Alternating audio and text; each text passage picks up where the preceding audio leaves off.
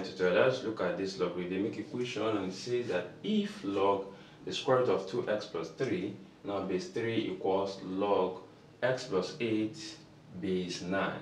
Now, what is the value of x? Actually, we can actually resolve this in two ways, but I would love to choose this, making 3 a base of 9. So you can either make 9 a base of 3 now by raising this to the power of by reducing this to a base of 3, that will be 3 raised to the power of 2, and you can do the mathematics now. But in this case, I want to raise 3 to a base of what? 9. And how do we do that? Raise both the base and the argument to the power of 2.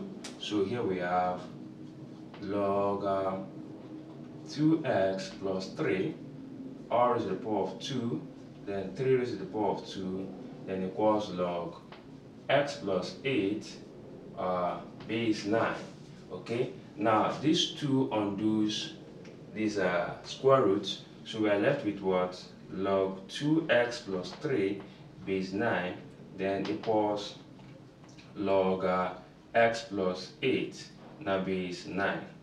Okay, so at this point, since we are having the same base on the left and the right hand side, we can equate the argument 2x plus 3 then equals x plus what?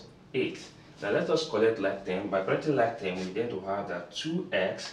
Now x coming over to the left hand side has a negative sign as long as it's crossing the the equal sign. Then here you have 8. Then 3 moving over to the right hand side becomes what? Negative. So here we have x equals what? 5. Thank you and God bless you.